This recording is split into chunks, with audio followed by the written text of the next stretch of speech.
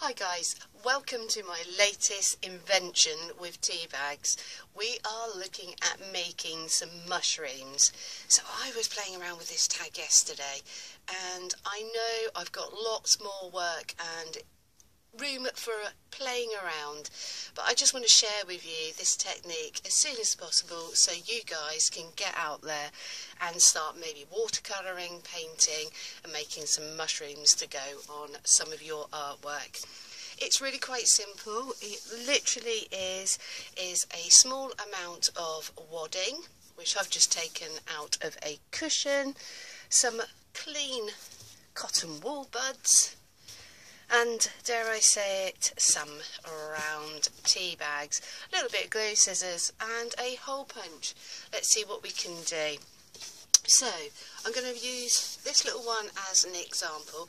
We're going to start with the very large mushroom here on the right hand side, because it's going to take a little bit of time because we're going to set it down to dry.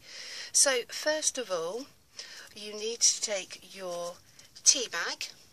And I've got a round tea bag and they happen to have perforated edges.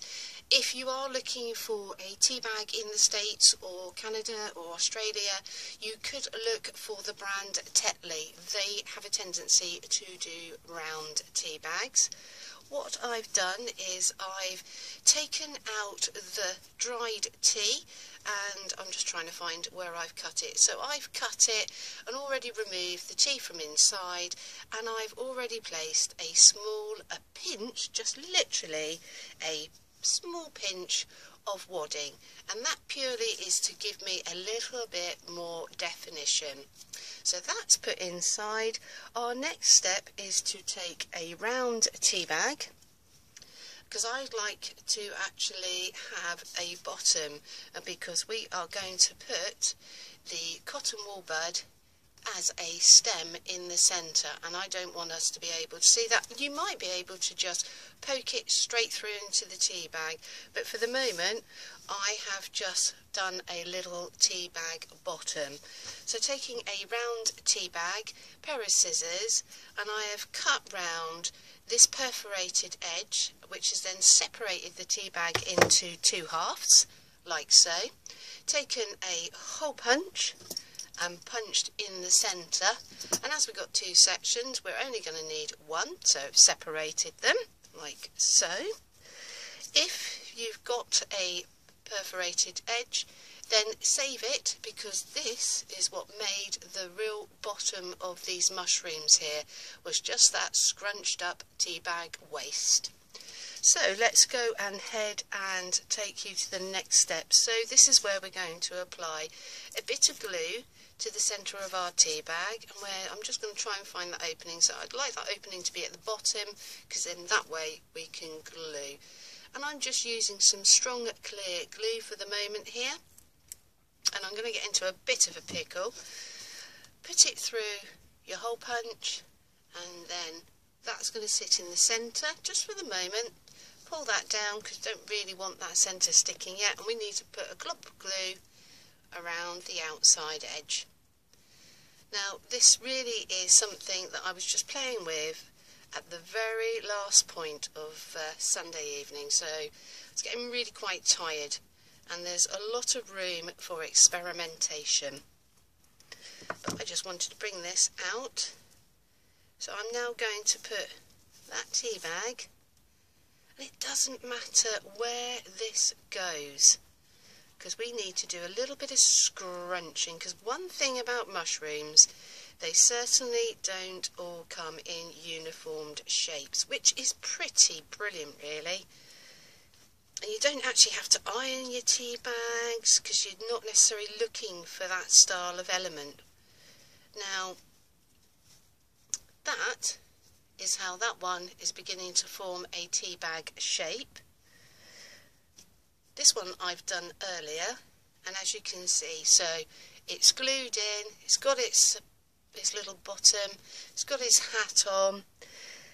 Something you might want to do in advance is think about covering the cotton wool bud, and I've just covered that with little scraps of tea bag, and that would probably be easier to apply that straight away like so, rather than covering it like I did at the end. So on this tag I literally covered this section with tea bags, but whilst I'd have glued it all down to this tag.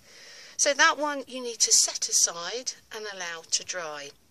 Then the other tea bags, same principle, opened up, pinch of wadding inside, a load of glue, and then scrunched up, and then a weight placed on top to allow it to dry. Once it's dried, you will have something that looks very similar to these little scrunched up tea bags with a little bit of wadding. I've moved away from my cotton wool bud, and I've just literally, where is my paintbrush? I've rolled around tea bag around a paintbrush, and I've just made a cylinder, and it's dried overnight.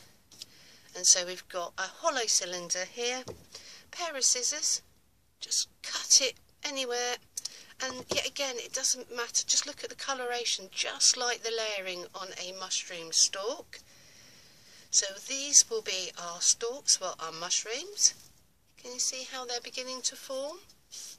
And this little one here, don't get me wrong, I'm sure you could use your cotton wool buds again, but that, and then this little chap like so. Finishing touches. So I'm going to quickly grab, this is just a wool blanket that's been tea stained, and as you can see the pen mark where I've just drawn around it and cut it out. Because we're putting it on a tag, you do want to be considering having a little section here. This is obviously a 3D effect now, so it's going to pop. There's no two ways about it. So here's this little chap going down there. And you could, if you wanted to, I've got a little bit of sheen using this acrylic wax. So the difference is on this little chap, these are unfinished, and this one just gives another little piece of luster with the acrylic wax. I have a tutorial just explain what acrylic wax is, and I'll just link it below. So that is the simple beginnings of how I went about making these mushrooms from tea bags, and hope that was of some help, and I'm sure I will improve the method and share with you my further results. Take care guys, bye bye.